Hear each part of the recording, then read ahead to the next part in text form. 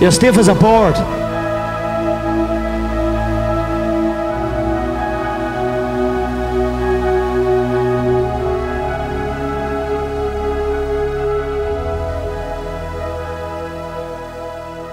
At the start of this year, I made a goal to get my front splits.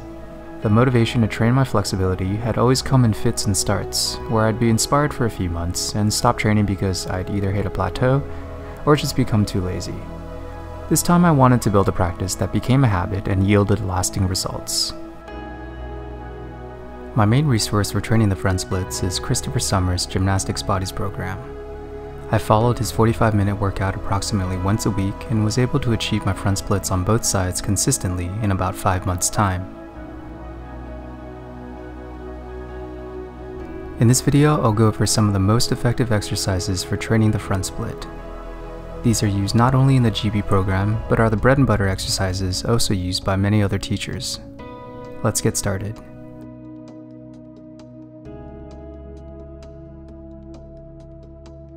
The front split can be broken down into two main focuses, the hamstrings and the hip flexors.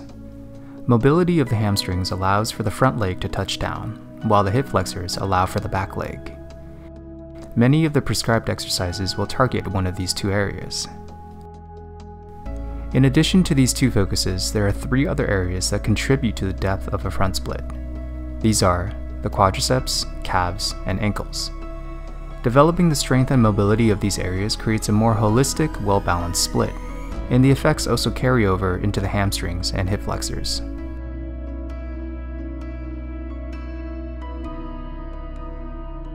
Before we dig into these exercises, I like to always warm up with a quick round of dynamic stretching. I'll start with 10 lateral leg swings with each leg, followed by 10 front leg swings with each leg. The key here is to start gentle and allow the swing of the leg to gradually increase your range of motion with each successive rep. Another great exercise is the bouncing standing pike. Again, you want to start off gentle and increase the range of motion with each rep. I do this for 20 reps. Gymnastics Bodies also has a nice modification of this called 2 squat 2 pike, where you alternate between a bouncing pike and squat.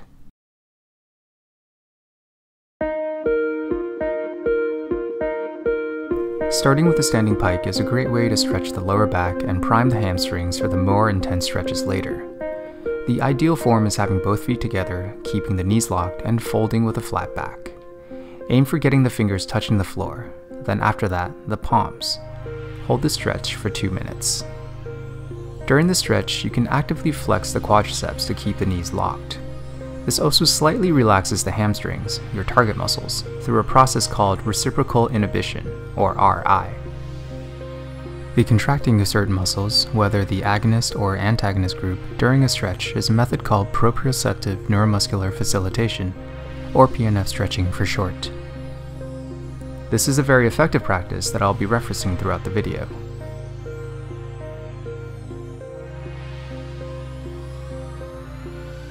This next exercise involves the use of a block, or in my case, a small foam roller. Standing with your feet about a foot apart, place the upper half of the front foot on the block to achieve an elevated position. Then lean forward and reach down as if doing a standing pike. Both legs are straight with the quadriceps actively flexed. Hold for 1 minute 30 seconds, then switch legs. The inclined calf is a great way to target the calf, hamstring, and lower back. A very similar variation of this exercise is done by the knees over toes guy in the form of an inclined Jefferson curl, using a slant board and with weights.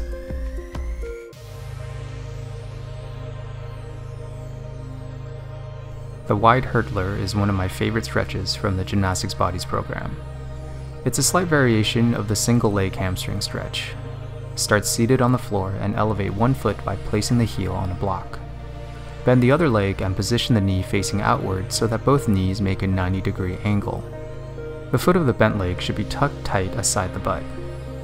Lean forward towards the foot of the straight leg, placing the center of the chest over the length of the leg. The aim is to first compress deep, and then to reach your head towards the toes. Hold the stretch for 1 minute 30 seconds, then switch legs. Again, remember to flex the quad of the straight leg.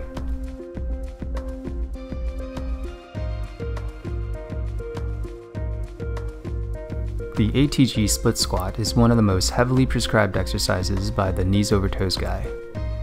Standing with your feet apart in a lunge position, bend the front leg while keeping your torso upright. The goal is to lunge forward enough so that your hamstring covers your calf, while the heel remains in contact with the floor. The knee of the back leg lowers to the point where it is just above the floor without touching it. Perform 6 reps on each leg. When you do this, you'll understand why he's called the knees over toes guy. While this is intended for developing and optimizing knee health, the split squat is also a very useful tool for front splits. It targets the ankle mobility of the front foot while also addressing the hip flexor and quad of the rear leg. The dynamic nature of this exercise is also very practical for building strength. To get a full progression for achieving the ATG split squat, check out the link to his channel I left in the description.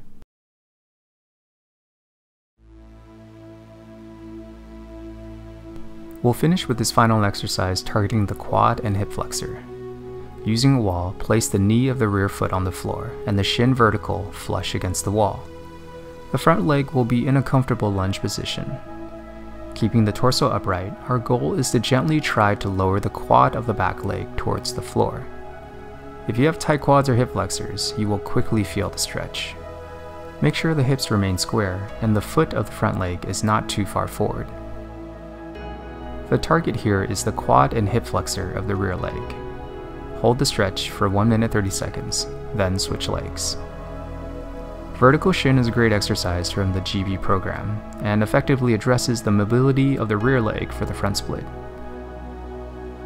If you're interested in checking out their stretch series, I've left a link to their site in the video description.